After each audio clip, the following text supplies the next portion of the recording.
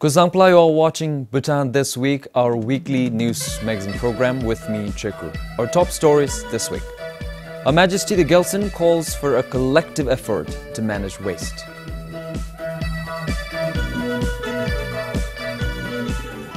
The government's pay revision report makes teaching and health more attractive.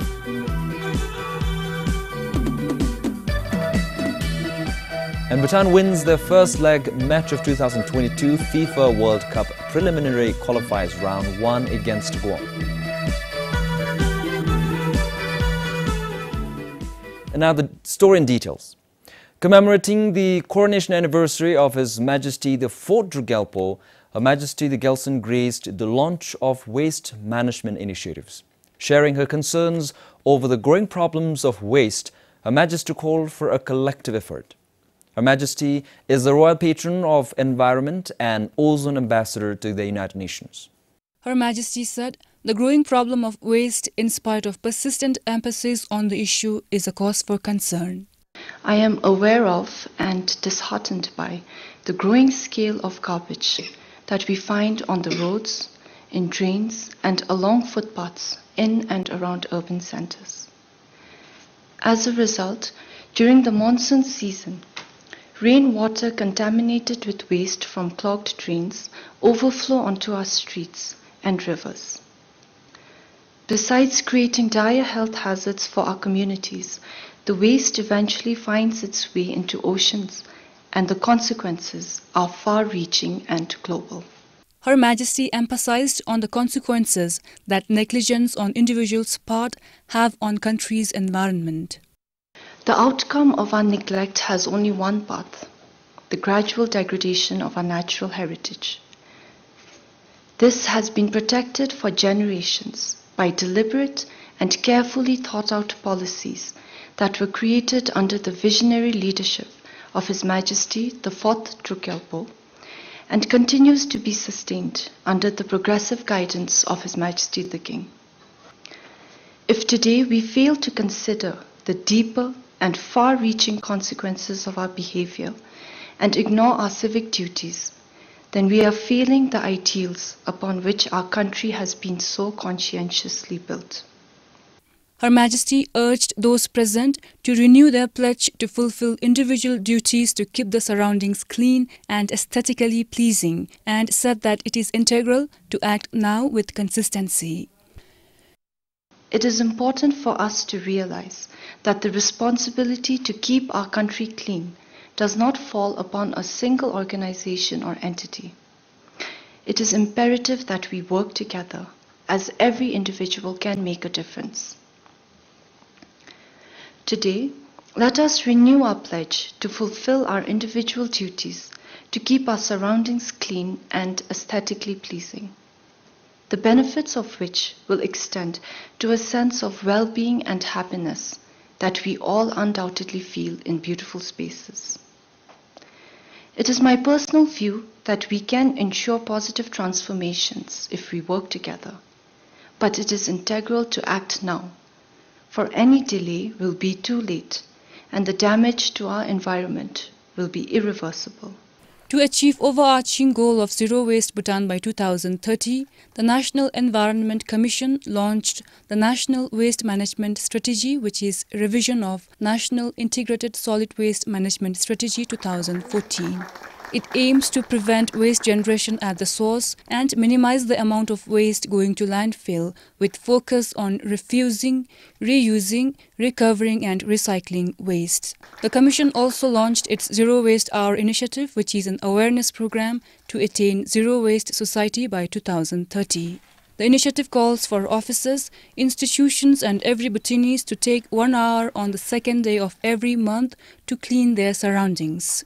The Prime Minister's Office launched the Waste Management Flagship Program. The program targets to reduce waste at every point and put in place a strong management setup and conscientious monitoring system. The program also includes implementing measures to control stray dog population. Thimphu also launched the household compost product. The initiative involves composting food waste. After the event, Her Majesty also joined the participants to clean Sangigang area. Pupkem for BBS News. Prime Minister Dr. Lotus Singh attended the swearing-in ceremony of Indian Prime Minister Narendra Modi last month. This is Prime Minister's second visit to India after assuming office in November last year.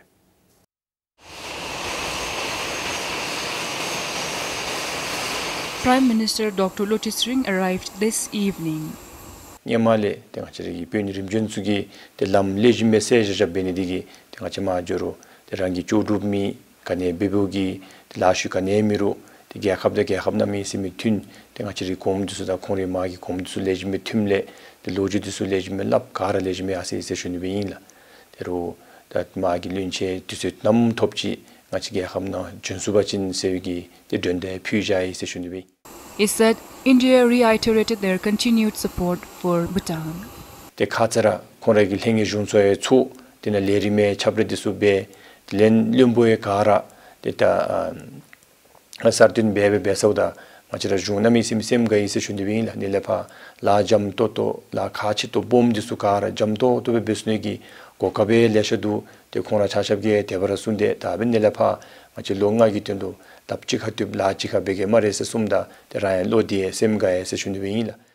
While in India, the Prime Minister met Foreign Secretary Vijay Gokhale and a team from India-Bhutan Association upon his arrival in India on Thursday morning.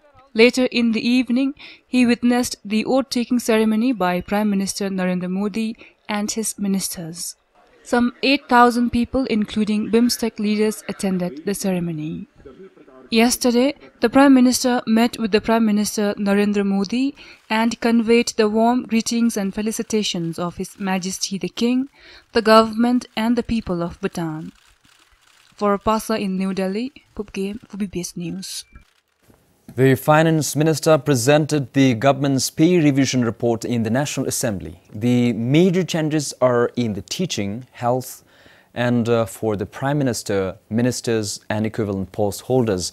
While the Pay Commission has recommended revision in the pay scale from 14% to 21% of all civil servants, the government proposes revision ranging from 12% to 24% with higher percentage revision at the lower position levels. Teaching allowance has been recommended between 35% and 55% on the revised basic pay based on number of years served. In addition, an allowance is recommended based on Bhutan professional standards.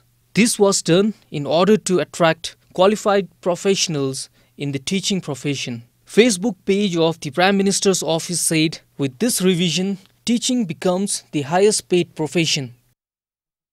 The government recommends 35 to 55% allowance at the revised basic pay for nurses and clinical staff based on number of years, 45% for general doctors without master's degree based on number of years, 55% for doctors with master's degree, and a new sub-specialist allowance of 60%. Recognizing the sacrifices made by the health workers, the government endorsed the Commission's recommendation to introduce night duty allowance of 500 niltrum per night. The government considers proposing the porter and pony charges to a lump sum 1,200 niltrum per dolam. The government also considered maintaining mileage at 16 niltrum per kilometer for all levels. The government recommended 6% pay revision for the Prime Minister, Cabinet Ministers and equivalent post holders. Earlier, it was 14%. The government has proposed for 14% pay revision for Thompons and between 18 and 24% for other local government functionaries. And for the first time, Thompons and GUBs can now get vehicle quota or designated amount. The government recommends maintaining the rate Kabni allowance at 100 niltrum per month. The Speaker declared pay revision proposal as a money bill. It will be again discussed on Monday. This is Komal Kharka for BBS News. People can now expect the 5% voucher tax to be gone latest by the end of the next Parliament session. The Finance Minister said the tax will be scrapped by any means very soon. MP Choida Jamso of Nganglam had asked on the status of the government's pledge to do away with the voucher tax. Nganglam's Member of Parliament questioned the government why the removal of tax is taking time. He said it has been more than 6 months since the government took over office. In response, the Finance Minister said the government intends to do away with the 5% voucher tax by any means.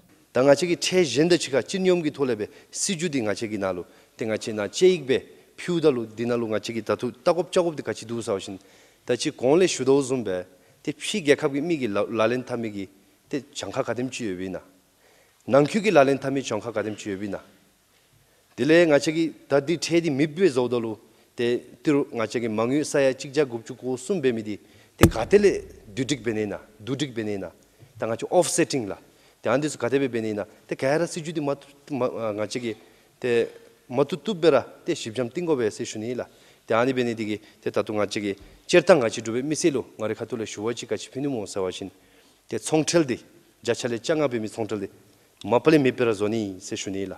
Currently there are 450,000 B mobile users and 230,000 touchy cell users in the country.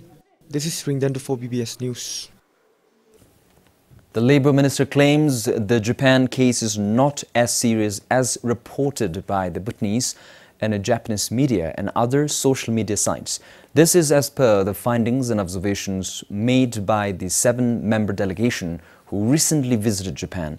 The team travelled to Japan in April to study the concerns and problems faced by Bhutanese youth there.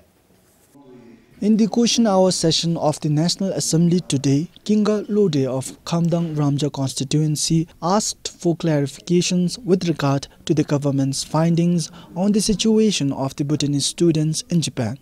냠들기 톨레 집셀치티나로 가데비 티누세워진 다 드베 알로 급주 공화디치 자차 급주 공화 셈당 마덴마 데콩 셈 마가와 데 딜루 집셀나레 데베 티누 세슈니일 아 데베달루 다 디다 쪼라치베 땡아치 라오 랭기 카툴레 디라 쪼라치베 집셀베달루 드베 알로 롭투 알로 파주미 자차 딘추다 깁추 데셈 가베 데 리줌 베라 예베기 로주 집세날 데베 티누스지니라 디니기 바날루 데따 마팀바 치기 데나메셈미 리슈미 예베 티누 치기 리슈미 메베 티누라 다니 베달루 다 다자 합치가 다 지주두스메 데나 데신치 파 진심레 디 에와 가데베 치수치가. In response, Labour Minister Ugen Doji said that not all Bhutanese students are struggling as many of them still prefer to stay back in Japan to continue their studies or find a full-time work.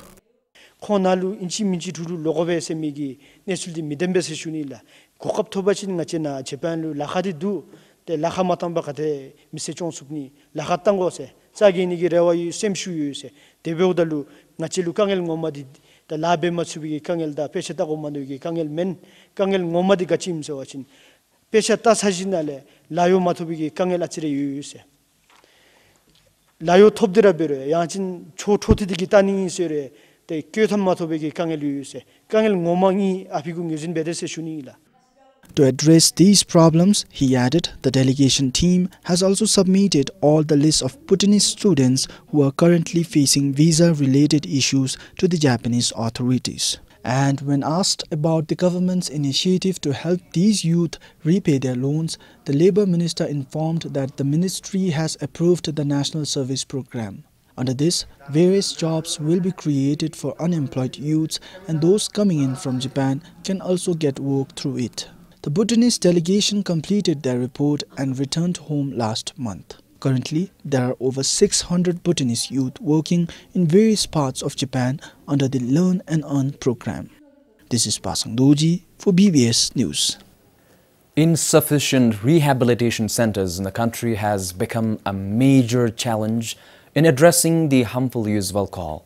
The Good Governance Committee of the National Council highlighted this during the presentation of the review report on the harmful use of alcohol in the country. Currently, there are only 3 rehabs in the country. Such services, according to the committee, are challenged with limited capacities, both in terms of infrastructure facilities and human resources. As a result, people either go to rehabilitation centers outside the country or relapse to abusing alcohol or drugs.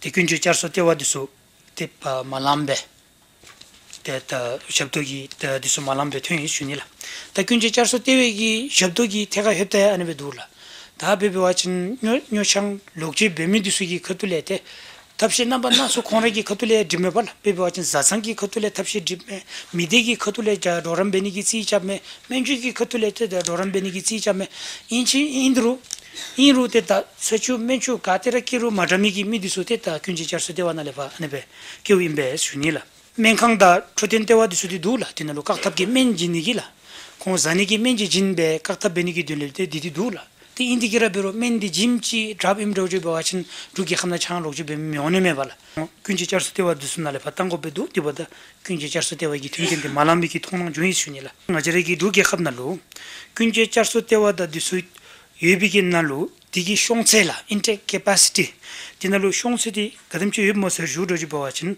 데타 민옴 딘주 되는가 되지 리게테타 미쇼메슈니라. He said, as per an informal source, 584 individuals underwent rehab programs outside the country between 2012 and 2019. It is estimated that the per capita alcohol consumption among Bhutanese is 8.47 liters, which is higher than the global consumption of 6.2 liters.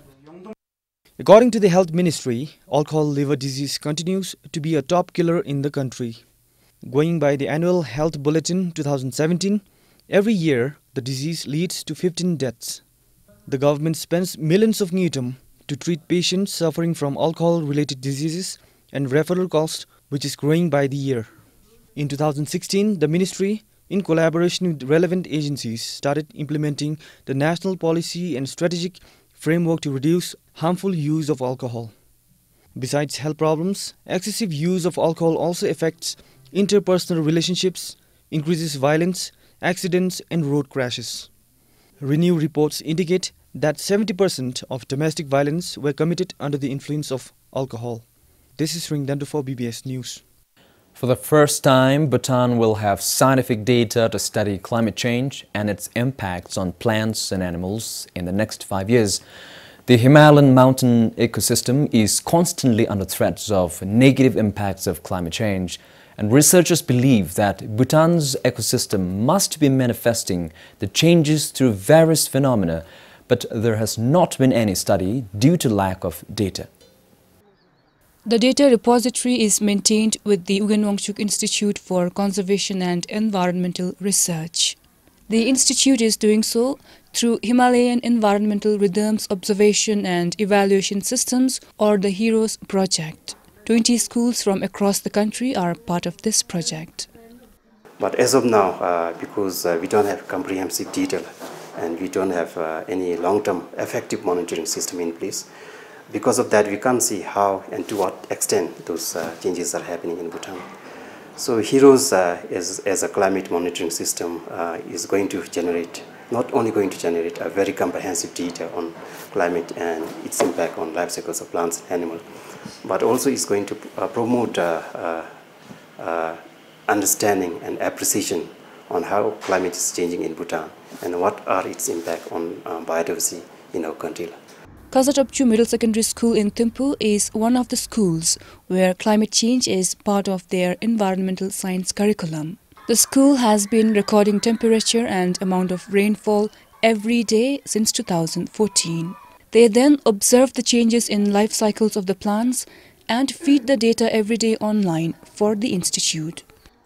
We get to understand the interesting facts and about the life cycle of the plants, and then we get to know about the climate change that change from year to year, and then from this kind of project we can even educate our younger generation regarding the climate change. Climate change changes from year to year and we cannot trust the climate change, and for this I think we need to do this phenology activity so that we can give awareness and measure to peoples and communities around us. And we can know when will the flowers will bloom, as well as the new leaves will start to grow, and we can also predict when will these leaves will die. Sometimes the plants and trees needs favorable conditions to germinate and grow well. So if they don't require that kind of climate, they die. So we can know when will the plant will die due to the climate, and we can create self-awareness on that, like climate awareness, and we can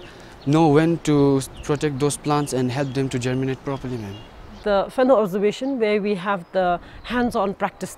We are actually observing the life cycle events of our plants, and that's real, and it's like climate change no more becomes alien to them. because then they are connected with the nature, so connected that they understand that because of the changes in the temperature and the amount of rainfall and the moisture, soil moisture, they are easily able to link it. The school even came up with some data analysis and findings in a research paper published in 2017. For the National STEM Olympiad, we worked on a paper that is the analysis of an analysis of the temperature and precipitation variation pattern under climate change in Kastapchu, and then we used the weather station data of temperature, the two variables, temperature and precipitation, for the last 3 years, 2014, 15 and 16.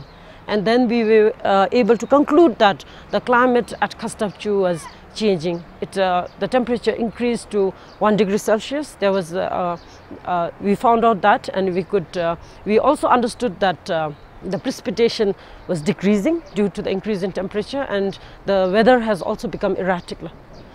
In Pumta, a science teacher and 2 class 12 students from Jakar High Secondary School are responsible for the project. In our school, we have around 10 adopted plants, and then these plants are especially adopted because these are the species of plants which are very sensitive to the changes which is actually happening around the environment. Annually, we compile the data out of the observation, and then we try to do comparative studies through the different years, and then whenever there is appearance of any kind of new events in the plants, we take the photo and then we upload online. We can learn about how we can contribute to combating climate change as individuals with changing environmental systems, and also understanding them through comparative studies. It is before last year that we had a snowfall during March where it destroyed all of our plants and they are not able to complete their different phases. It is very unbelievable that it is not on March, because actually till January or February there will be snowfall in Bumthang, but there was snowfall during March. There is fluctuation in number of cones, there is fluctuation of number of flowers they are bearing every year, which means that there is something happening with climate change. There are new findings from other selected schools, but researchers say the observations cannot be directly attributed to climate change for now, as climate change requires analysis of long-term data. For us, it's quite a new observation. For example, in Galing, we had been observing a peach plant for almost 5 years. And what we observed was that peach plant actually flowers twice in a year. So one in the spring and one in the late autumn. Of course, I think like the flowers that comes up in late autumn does not actually form any fruit, maybe because of some chilling effect of the winter condition. But what excites us the most is if there is a global warming, if there is an increase in temperature, this flowering might actually form fruits. And that means I think like we'll have 2 fruiting seasons in a year. In the next 5 years, Bhutan will be one of the few Himalayan countries to have a comprehensive data on climate, which will be vital for understanding climate change in the region. Climate change study is invaluable for Bhutan, as it is one of the most vulnerable countries to the impacts of glacial lake outburst flood. As per a recent study by the ICIMOD, over 30% of glaciers in the Hindu Kush Himalayan region could melt by the end of this century. With additional information from Kipchu in Pumta, Pupke for BBS News. Considering the affordability and accessibility challenges of sanitary pads in remote schools and nunneries, the Education Ministry will supply free sanitary pads to 107 remote schools and 17 nunneries starting this year. UNICEF is funding the initiative. The Education Ministry also handed over 2 sanitary pad burning incinerators to 2 schools in Thimphu as a pilot project. The distribution of free sanitary pads launched yesterday will be done phase-wise. The free access to sanitary pads will help young girls in remote schools to not miss classes. A study conducted by the UNICEF and the Education Ministry found that 43% of adolescent girls skip classes and other activities due to lack of menstrual hygiene management facilities at schools, and this has led to a negative impact on their right to education. Educating our younger generation in schools about menstruation is an effective long-term solution. Our young girls and boys are the perfect agents of change to bring about this social change in their homes and communities. Then, in addition to the awareness campaign, sanitary pads should be made available to all girls. The launch of the initiative also marked the end of the Red Dot online campaign on Facebook, which the Education Ministry initiated to celebrate Menstrual Hygiene Day. The Red Dot campaign promoted on the responsible and safe disposal of sanitary pads, as disposal has always been a challenge, not just in Bhutan but globally. The plastic used in disposable sanitary napkins are not biodegradable and lead to environmental hazards. The impact is more evident because of the unorganized ways of collection. So for this, the Red Dot campaign encouraged women and girls to take any eco-friendly bag or paper and mark it red for proper disposal. This will help segregate menstrual waste for the waste collectors. Considering the number of sanitary pads used per menstruation cycle by women and girls in a year, approximately 208 million pads are disposed in Bhutan.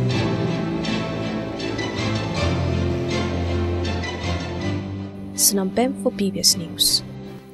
And Bhutan defeated Guam by 1-0 in the first leg match of the 2022 FIFA World Cup preliminary qualifiers round 1.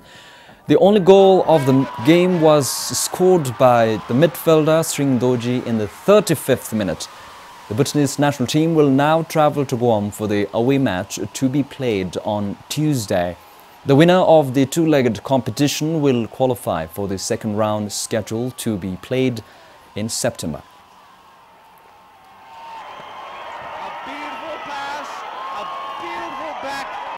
And that brings us to the end of this edition's Bhutan This Week. Thank you very much for joining us. Until next time, goodbye.